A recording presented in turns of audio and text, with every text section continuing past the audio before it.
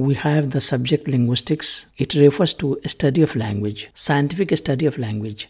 It talks about language. It has interdisciplinary branch, psycholinguistics, and this deals with the relationship between language and mind. We have another interdisciplinary branch, neurolinguistics. It deals with language and brain. Psycholinguistics has another sub-branch. We call it dyslexia. It refers to reading disability. Likewise, neurolinguistics have other sub-branches. The first one is aphasia, and it means language impairment, language disorder.